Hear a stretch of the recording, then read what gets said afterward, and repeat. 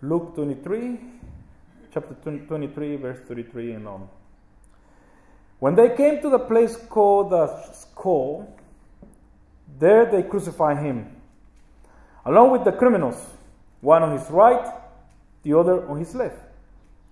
Jesus said, "Father, forgive them, for they do not know what they are doing." And they divided up his clothes by casting lots. The people stood watching, and the rulers even sneered at him. They said, "He saved others. Let him save himself, if he is the Christ of God, the chosen one." The soldiers also came up and mocked him. They offered him wine vinegar and said, "If you are the king of the Jews, save yourself." There was a written notice above him which read, "This is the king of the Jews." One of the criminals who hung there hurled insults at him. "Aren't you the Christ? Save yourself and us." But the other criminal rebuked him. "Don't you fear God?" He said, "Since you are under the same sentence, we are punished justly, for we're getting what our deeds deserve, but this man has done nothing wrong." Then he said, "Jesus, remember me when you come into your kingdom." Jesus answered him, "I'll tell you the truth," or in the Greek, "Amen, amen. Surely, surely, today you will be with me in paradise." This is the word of the Lord.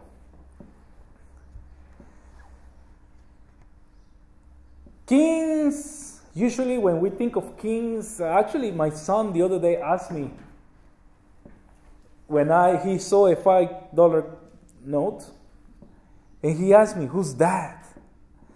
And I almost went like, "What?" Oh, he's 9. But he asked me, "Who's that?" And I said, "She's the queen. She's Queen Elizabeth II. She's the Queen of Australia." And now that the Governor General saying that she wants Australia to become a republic, I think this is going to get more momentum now. My dad, he was not Republican. He likes things the way they were. And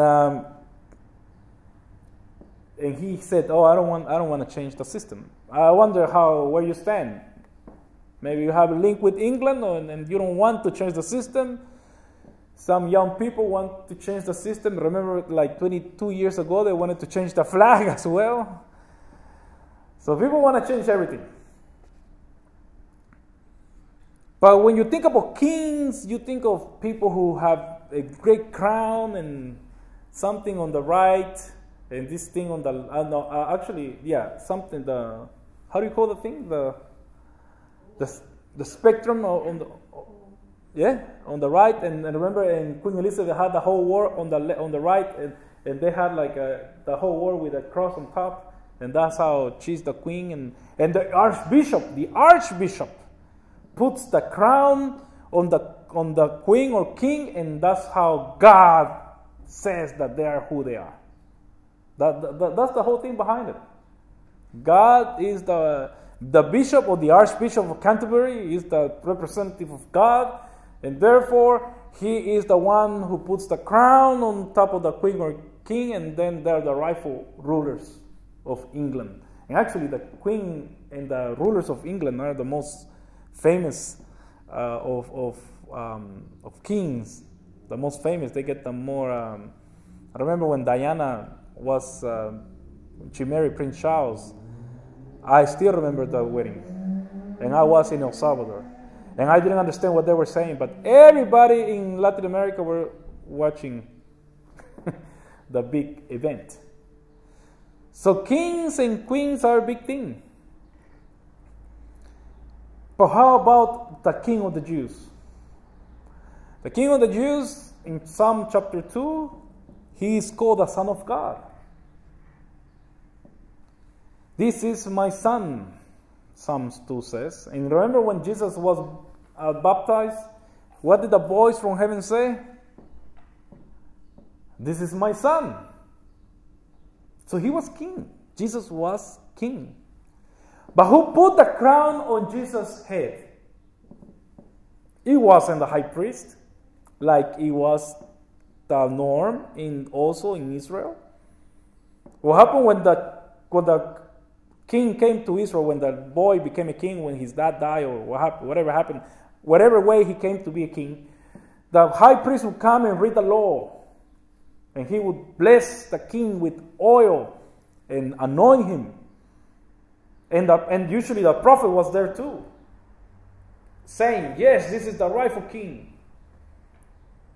Remember when Solomon was anointed? The high priest was there. The prophet was there. All the God's representatives were there. So that's how you anoint a king. I mean, when pharaohs became pharaohs, I mean, they were the best. I mean, they had a big ceremony. When somebody came to be Caesar, king, or emperor, they had a big feast. But how about Jesus? When Jesus when he received a crown, who put the crown on Jesus' head? It wasn't the high priest. It wasn't the prophet. It was a Roman soldiers mocking him.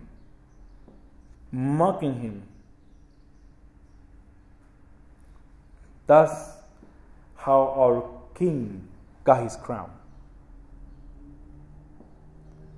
See how a reversal it is of story. Somebody who we don't know his name put a crown on Jesus' head because he was the king of the Jews. In heaven we'll know who he was, but this individual soldiers was putting the rightful crown of thorns on top of the King of Kings and Lord of Lords. And he thought he was mocking him, but he was really doing what Jesus deserved to be put a crown on his head. And they thought they were mocking him. They thought they were making fun of this another wannabe Messiah, because it wasn't the first Messiah in Romans times, and he wasn't the first, and he wasn't the last. The last was Simeon Bar Kokhba in the year 132. He made another revolt. Remember, there was a revolt in the year 70 when they destroyed Jerusalem. They destroyed the temple, but then there was another guy in the year 132, Simeon Bar Kokhba. And he said, Simeon Bar Kokhba means Simeon, son of the star. And who's the morning star? Jesus. So all these things, all these thoughts about Judah and Judaism regarding the Messiah, they always were going on this. Oh yes, we have a Messiah. We're going to have a Messiah. In the year 70, when they destroy Jerusalem, you know what they did? All the way from Jerusalem, if you know your geography, all the way from Jerusalem, going up in Syria, going to Turkey, all the way till they get all the way to Greece, and all the way till they get to Rome. They put crosses. They crucify all the Jewish rebels that they could. 5,000 crosses. So just imagine something happens in Swan Hill and we revolt here, and then the king comes and says, okay, well, I'm gonna teach you not to revolt. I'm gonna put all the rebellious people, men and women and children, all the way to Melbourne. You'll see crosses all the way to Melbourne. So you're driving up and down the highway, and you're seeing people. Some of them, some people last a couple days on the cross. They last up to 5 days. And some members of the family would come and give food to their loved ones, so they would last a little bit longer. But you don't want to do that, because being on the cross was worst way to die. Is the worst way to die still. Suffering. You're suffocating. But the nails go through here. Not through here, you rip, but through here. All the nerve endings. Imagine the feet as well. All the nerve endings. All this, and you're running out of air all the time. And you are under the sun. In Israel, Mediterranean, which is hot. So some people stay there for many, many days and suffering, and the crows will come and they love to eat your eyes. That's why if you've seen the movie by Mel Gibson, I mean, it shows that the crows come and eat people because that's what happened. And there's nothing you can do because your arms are pinned down on a piece of wood. That's what Jesus suffered. That's what this king suffered. When he was made known, when he was proclaimed to be king, his people didn't believe him. I remember when I don't know who's going to be the next king of England, either Charles or not you, Charles, of course. Maybe you wish, but Prince Charles or William, who knows? But when that happens, Australia will be in party mode. England will be in party mode. Every single country that's happy with England, with the UK, there will be celebrations all over the place. And he'll be proclaimed King William or King Charles. And what did Jesus have on his cross? This is the King of the Jews.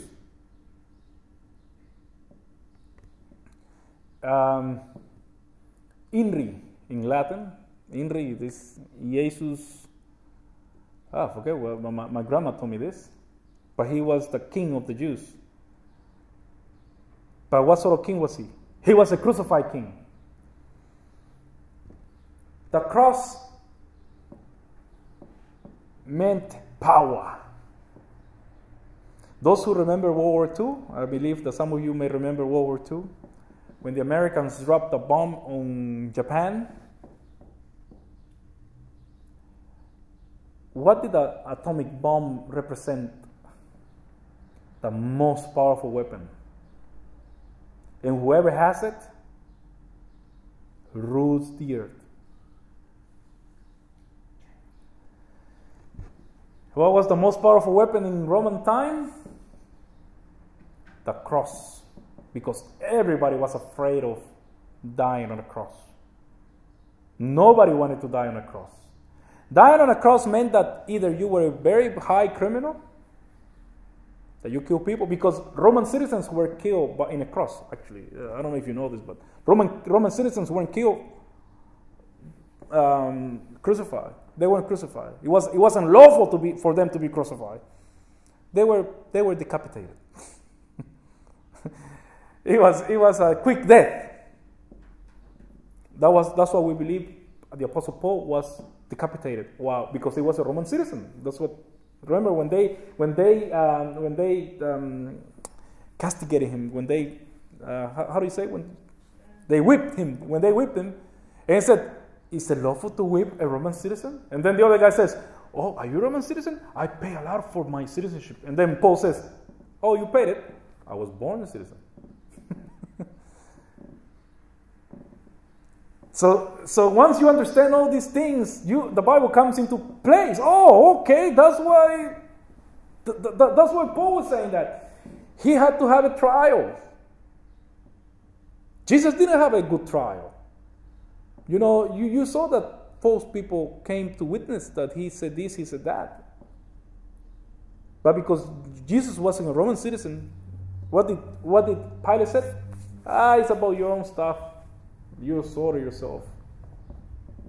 And then they came back and said, he said he was the king of the Jews. And then Pilate had no choice, because there could be no other king than Caesar.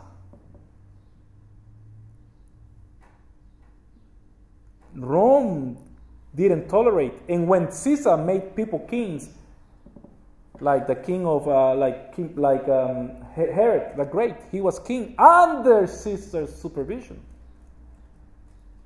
That's not king at all. Imagine the queen being told by the Americans, "Oh, you have to follow our way of life, or else you are not going to be a queen or a king." They wouldn't like it. So the cross was the most powerful weapon. The cross meant two things: either you're a criminal or you went against Rome. Insurrection. And the way you're going to die is through the cross. That was the most powerful. It wasn't the most powerful weapon in the sense that, of course, the Romans, they had very good engineering. So actually, if you go to, I've never been to Europe, but if you go to Italy, if anybody have been in Italy, they still use the roads, the aqueducts. They still use the aqueducts. They were really good engineers. Cement, they invented cement. And they also invented good tools for war. But dying on a cross was the worst thing. And you don't die wearing clothes. You die naked. The theme of the cross was that you were humiliated to the most, and to let everybody know that Rome was in control. That was the meaning of the cross. Rome rules, you don't. But what happened in Christian belief? What was Jesus doing on the cross? He was saying, Rome does not rule. I'm going to make a new kingdom. And the thing that people fear the most, now people wear it on their chest. Sometimes I put it here on the pin. Sometimes people wear it here. And sometimes people just use it as a fashion accessory. But in New Testament times, you don't want to talk about the cross. People defecate on the cross. They are there for 3 days. They defecate on the cross.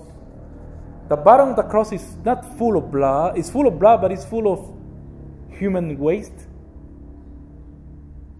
It smells bad.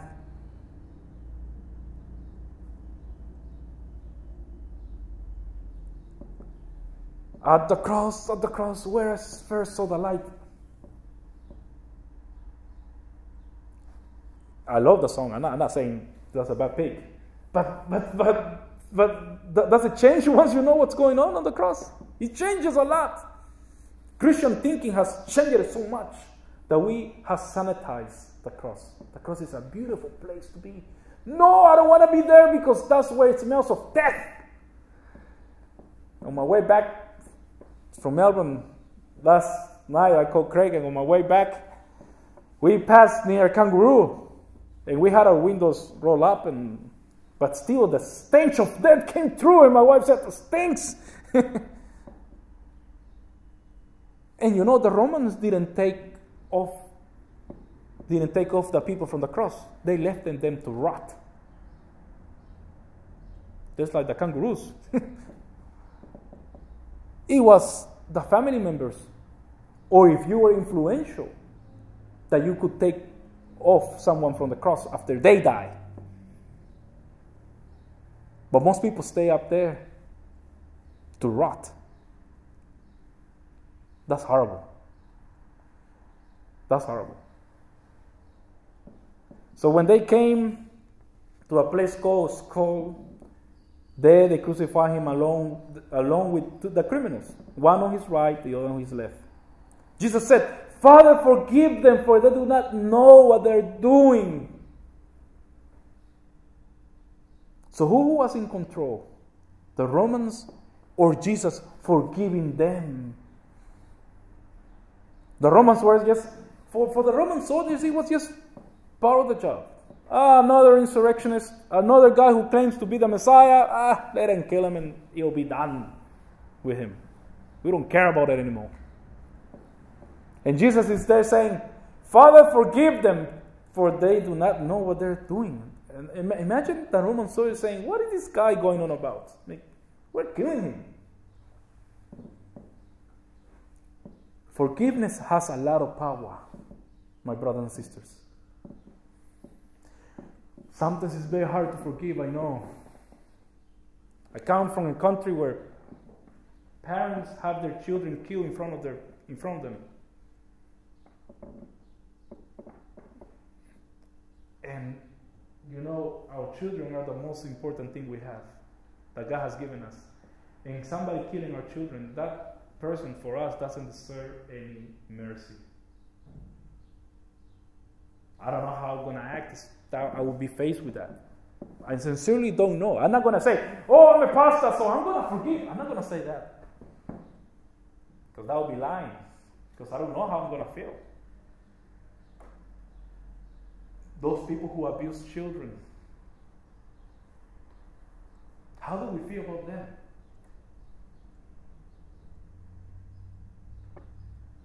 Sometimes they're under drugs, like the guy who at Kmart, if you read the newspaper, the guy who abused this 4-year-old girl at Kmart down in Melbourne, northern suburbs. And he said, oh yes, I'm guilty. At the end, he said he was guilty. And what do we do with somebody like that? Do we forgive them? Because they know what they're doing. But they're so blind by sin that they just do it. Just like we sometimes are blind by sin and do things. The Roman soldiers knew what they were doing. But Jesus saw beyond what the Roman soldier was doing, what they knew. What a challenge to us today to forgive. Because by forgiving, you're saying, I take command of this situation. I'm not going to allow you to ruin my life.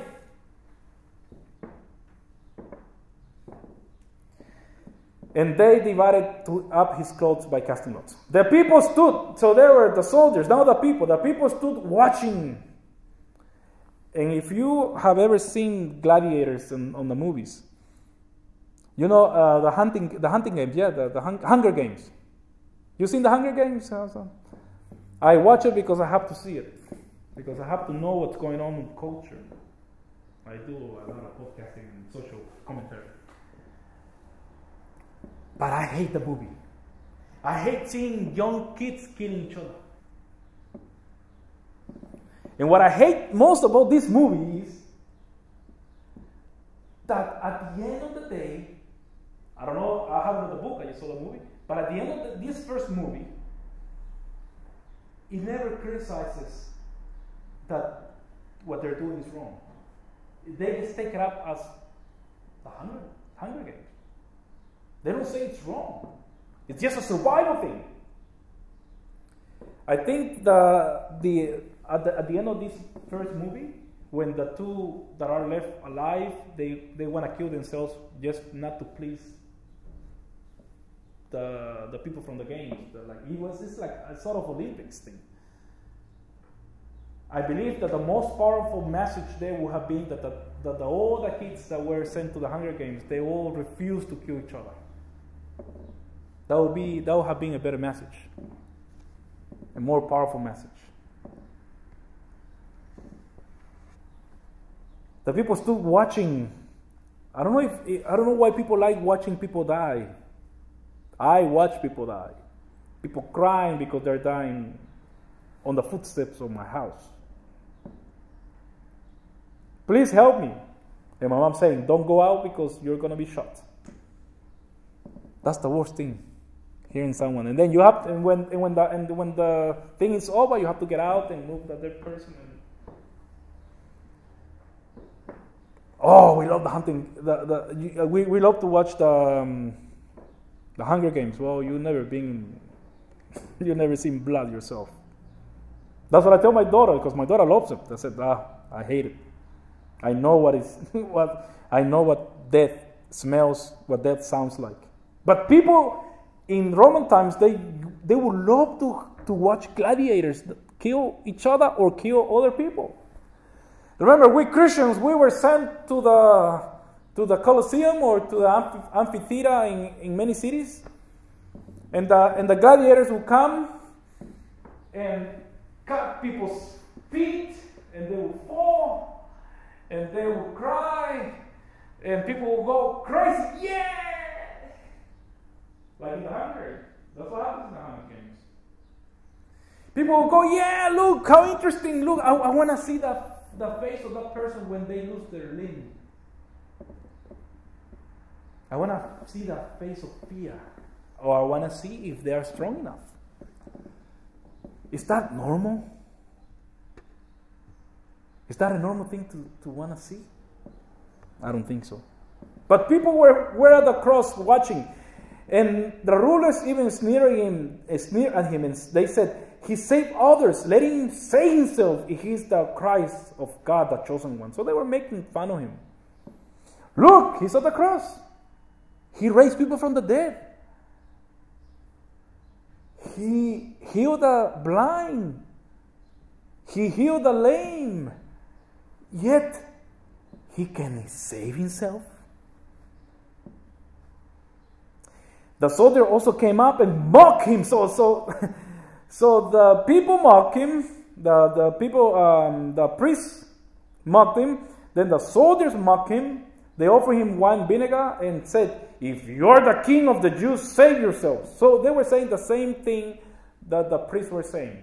Messiah means anointed one, and the anointed one is the king. So if you're the king, save yourself. There was a written notice above him which read, this is the king of the Jews. And that wasn't saying that Jesus, they didn't believe that Jesus was the king. They were mocking him. This is your king. Look, he's crucified. He's no one. And to finish, one of the criminals who hung there heard insults at him. Aren't you the Christ? Aren't you the anointed one? Aren't you the Messiah?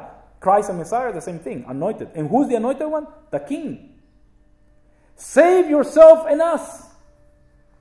Everybody wants to be saved from what they're going through.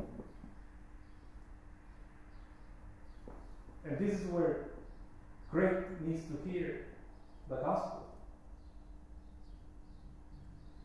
And not only Greg, but all of us.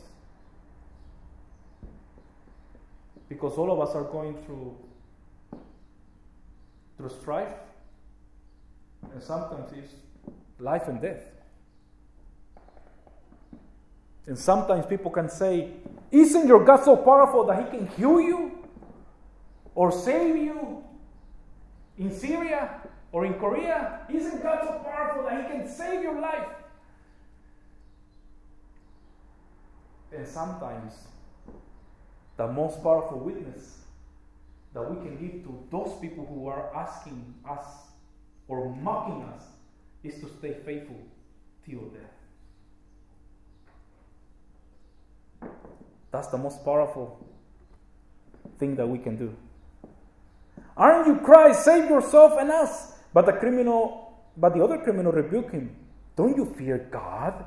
He said. Since you are under the same sentence, we are punished justly, for we are getting what our deeds deserve. But this man has done nothing wrong. Sometimes we're the other criminal. Lord, save me, save me. Me, your son, your child, your daughter. I don't deserve to be going through this. And what does the Bible say in Romans chapter 2? All have sinned, and all are destituted from the presence of the Lord. All deserve death. So the one who didn't deserve death was dying on the cross. And we need to be on the cross, because we are the sinners. We are the ones who mock God when we sin, when we don't do what he expects us to do.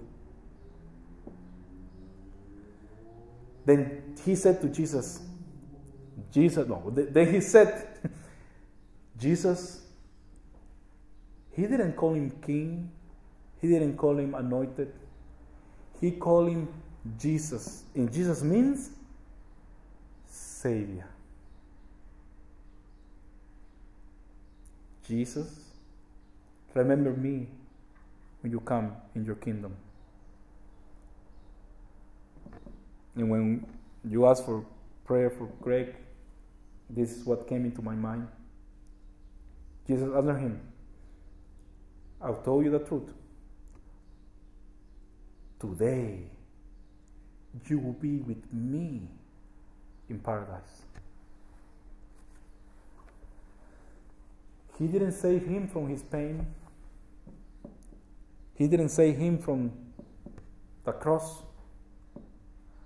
But he gave him a greater promise. A promise of paradise.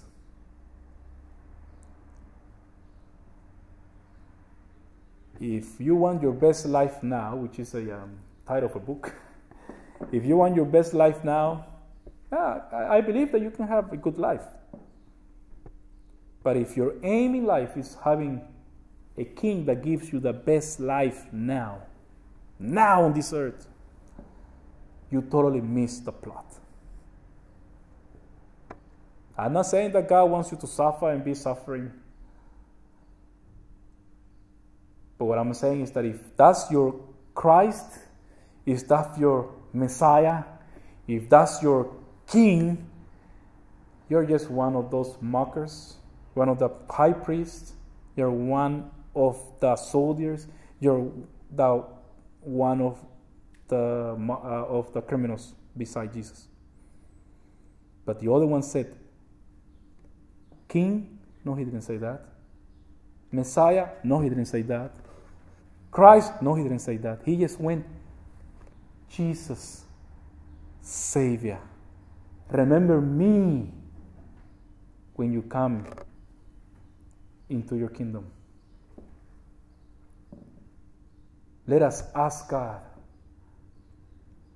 to be our Savior all the time. Let us ask Jesus to be our Savior all the time. And let us believe His promise that we will be with Him. No matter what happens to us, we will be with Him in paradise and also in the resurrection. Let us pray.